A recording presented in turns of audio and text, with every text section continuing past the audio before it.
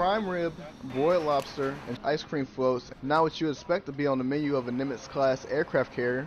However, USS George Washington's Food Services Division whipped up an appropriately themed spread to show the ship's crew some much-deserved appreciation on Valentine's Day. Valentine's Day come up on the menu, and it's a holiday for the ship.